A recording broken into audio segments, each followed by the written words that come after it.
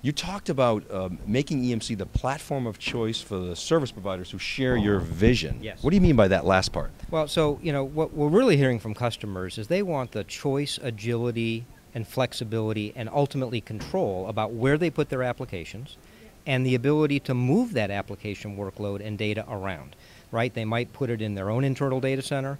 They might find a service provider that offers better value or a piece of functionality that they like, but then maybe they want to move it to a different one. So it's this whole notion of portability as part of that flexibility, control, and choice. And so what we want to do is help enable a set of service providers to deliver on that vision. We call that the hybrid cloud. Customers being able to put a private cloud in their data center, have a choice of multiple public clouds, but public clouds that have a compatible management security framework where they can actually move those applications around and not be in a public cloud environment that once you put the data in there, you can never get it back out. And so that's really what customers want. The Roach Motel scenario is Hotel California. Sorry, Roach Motel is my term, not yours. But so now Joe Tucci said this morning the number one question he gets is, how come your storage isn't as cheap as Amazon's? And I thought he had an interesting answer, and I would like to get your take on that. Why is that? Well, you know, so the bottom line is, you know, most of our customers' IT shops today have just grown too complex. Too many different architectures, too many different types of technologies trying to be all integrated.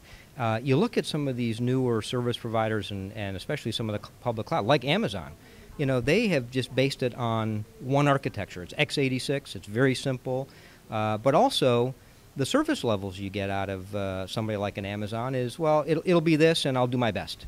And, you know, so to be fair, part of the complexity that our customers have in their IT shops is because they've worked for years and years, in some cases decades, to get to 5 nines availability and reliability and data integrity, and these systems are robust and they don't go down.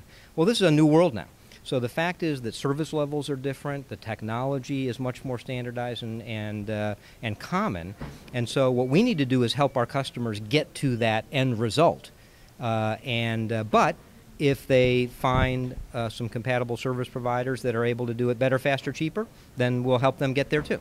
Now, changes in what was known as Acadia, it's now VCE. Bring us up to date. How's that all going? And talk about those changes a little bit. Yeah, so VCE is a little over a year since we've announced it. You know, we started with the premise that converged infrastructure is something that customers would become more and more interested, not wanting to deal with every knob and dial of the plumbing, but have compute, network storage, pre-engineered, integrated, optimized, working together for a large amount of virtual machine types of workloads.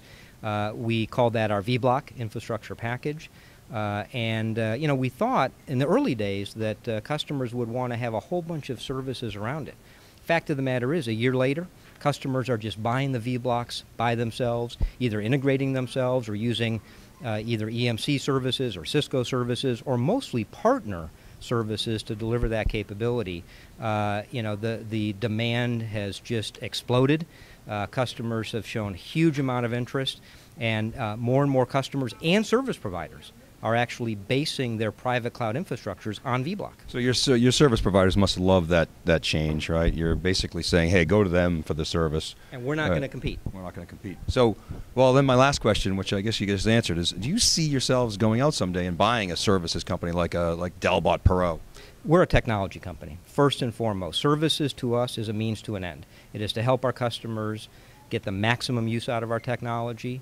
We are an enabler. We're an enabler to our customers. We're an enabler to our partners. It is our intent to continue to invest very heavily and be the best technology company in helping customers on their journey to the cloud, not compete with them. Excellent. Howard Elias, thanks for spending some time with us. We really appreciate it. Thank you. Appreciate it. Thank you. Thanks. Is it hard to explain to analysts the complexity of EMC as a whole?